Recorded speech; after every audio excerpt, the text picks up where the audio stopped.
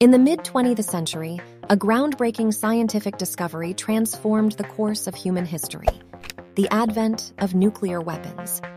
This discovery ushered in an era known as Pax Atomica, a period characterized by the belief that the possession of nuclear weapons by various nations would bring about a state of peace through deterrence. To comprehend the impact of nuclear weapons on war and peace, it's crucial to delve into the intricacies of this concept. The idea behind Pax Atomica is rooted in the theory of deterrence. Essentially, the possession of nuclear weapons by different nations creates a delicate balance of power. The fear of mutually assured destruction acts as a powerful deterrent, making it highly unlikely for nations to engage in large-scale conflicts. The potential devastation caused by a nuclear war has the potential to wipe out entire civilizations, compelling nations to exercise caution and restraint.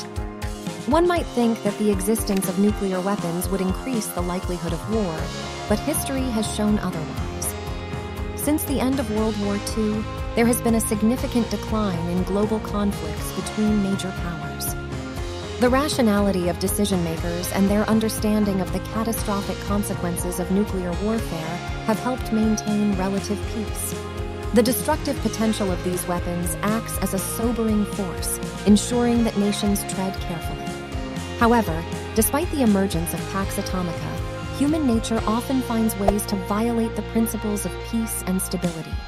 This brings us to Chekhov's law, which states, if you introduce a gun in the first act, it must be fired by the third act. Similarly, when humans possess powerful weapons like nuclear arms, there is an inherent temptation to use them. This violation of Chekhov's law occurs when political tensions escalate. Leaders become irrational, or accidents happen, leading to the misuse or accidental deployment of nuclear weapons. Instances of humans violating Chekhov's law are not unheard of. During the Cold War, the world witnessed several close calls and incidents that brought humanity perilously close to the brink of nuclear annihilation.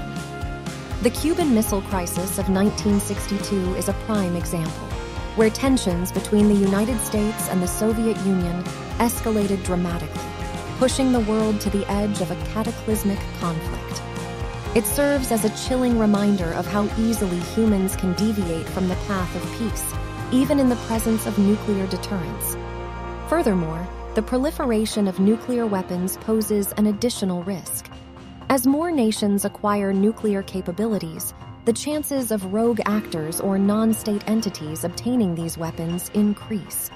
The emergence of nuclear terrorism becomes a terrifying prospect, as individuals or groups may bypass the rationality of traditional nation-states and engage in catastrophic acts of violence, with the potential to destabilize global peace.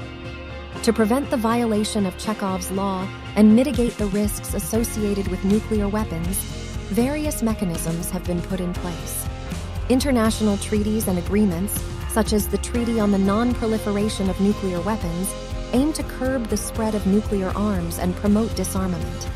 Additionally, organizations like the International Atomic Energy Agency, IAEA, monitor and regulate nuclear activities, ensuring peaceful uses of nuclear energy while preventing weapons proliferation.